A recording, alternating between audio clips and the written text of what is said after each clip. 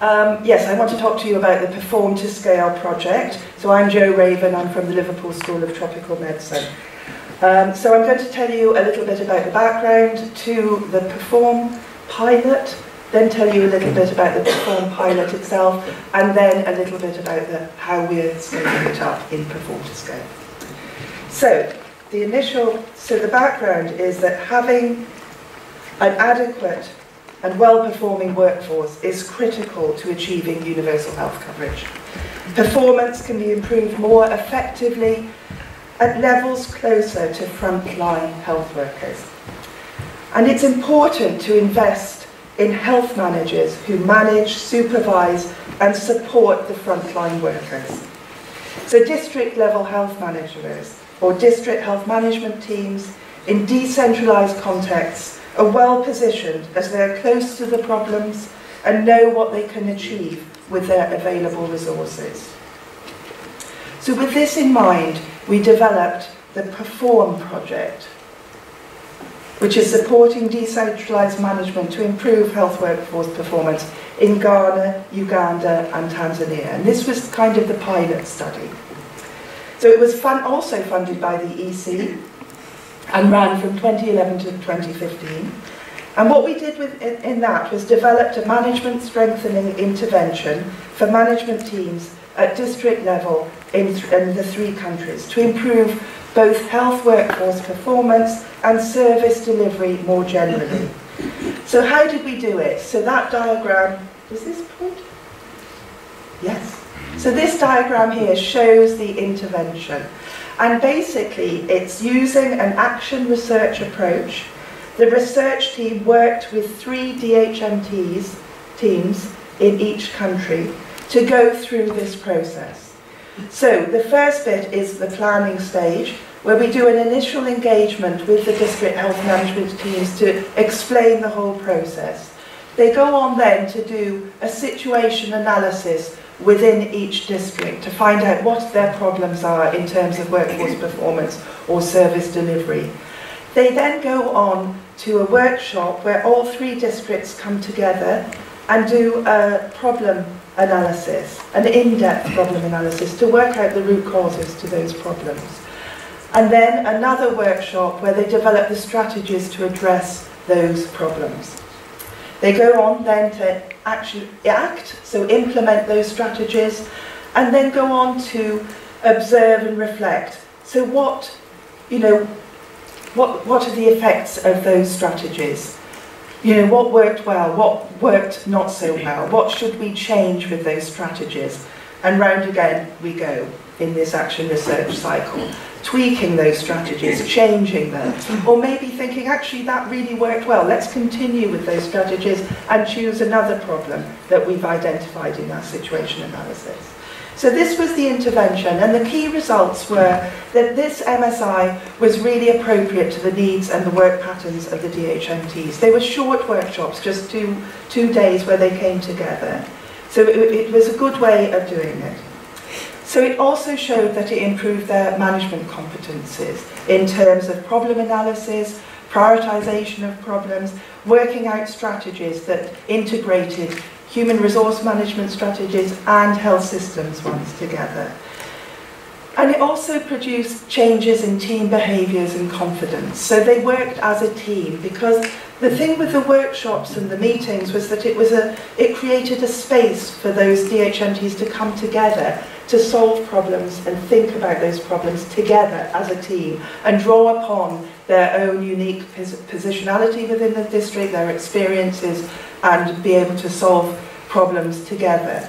So it did change that dynamic within the district health management teams. And there were positive results regarding workforce performance, for example, reduced absenteeism, and also had effects on service delivery. And that, they were sort of minor at the start, but with repeated MSI cycles, those would increase. Okay, so that was the pilot. So with that in mind, we thought, well, actually, we wanted to scale this up in terms of trying to contribute to achieving universal health coverage. So now we are scaling this up. Oh, actually, hang on, there's a paper there to show that's the evaluation of the whole project, so you can have a look at that if you like, to get more information about that. So we are scaling up this intervention, and this is in the PERFORM2Scale project. So I want to talk to you now about a little bit about our scale-up process. So we've adapted the ExpandNet framework to scale up this management strengthening intervention. So I'm going to take you through each of these little bits, really. So for a start, we've developed a national scale-up steering group. So this is to represent the Ministry of Health or the user organisation to steer the scale-up strategy, the scale-up of the management strengthening intervention during the project and, importantly, beyond the end of the project. So they make strategic decisions. So they develop a country-specific strategy for scale-up with our support and adapt this as they go along. They also identify the districts, they identify the resource team. So the next one is this resource team. So they're the kind of implementers of the intervention at the district level. So they go to the districts and facilitate that management strengthening intervention at the districts and plan the scale-up process in sort of more minute detail. So then we've got the intervention there, which is the Action Research Management Strengthening Intervention.